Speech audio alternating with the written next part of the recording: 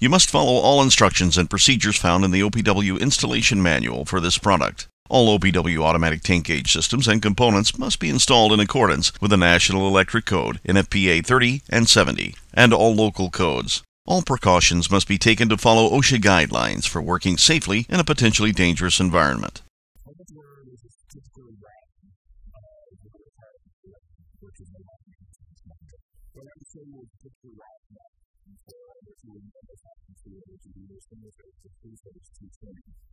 Single phase 220 is normally a two-pole contact done out of the L1, L2, which is the lacking range, and then the M1 and M2, which is the motor leads back to the motor itself. So what we have is the regular part dealing with a expensive hook coming into the LIM. The AC hook will correspond to the actual back of the unit, and we will wire it into the AC hook signal here. From the LIM, you will have AC out. The AC out is going to go to the player of the rear. Usually that is the S2 wire or the hook signal on the three-phase motor. From that will energize the motor, and we want to run a line test on for the potential request this turnout. Once the motor is energized, you will tap one of the motor leads running off of L1 and turn back to the LIM, and that is our HV feedback. That lets me know what the status of the motor is. So if I say that I want the motor to run and it doesn't run, I will do an STP on air. The STP on air says that the capacitor wants the motor to run, but the motor never can run. When we look at a relay market step, when the motor is supposed to be off, we will constantly get feedback from the USB feedback button. We'll get an STP off button. Also, it's telling the motor to shut off and it doesn't shut off. So the wiring is the USB hook is our product request. The USB output goes to the coil and the relay. And then the USB feedback is from one of the motor leads. Normally that's the lead of L1.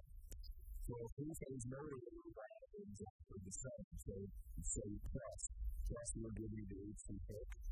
HV output will go to the HV hook of the three-phase motor. And then off of M1, which is the same as L1, will give me feedback to allow me to complete motor control.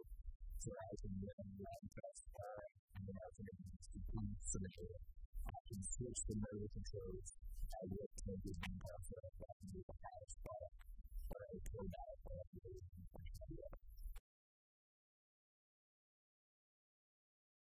and the wiring that I've done in the board, what we're looking at is the wiring for alternating STP.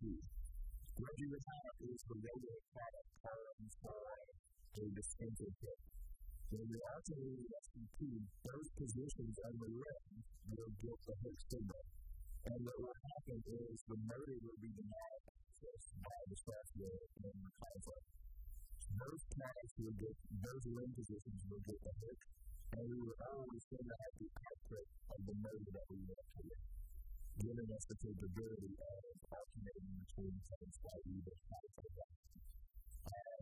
In wiring with the LIM, I can actually wire like 4 motors on one product, so I can have 4 tank controls. 4 STPs and 4 separate tanks, giving you the capability of alternating between all 4 of them, either by lowest religion, lowest status, alternating or sequential. Alternating means that I'm going to bring the piece back evenly by a percent line and swapping by a predetermined amount of time that's stated in the concept. Sequential would mean you bring the piece back from one to time until a lower.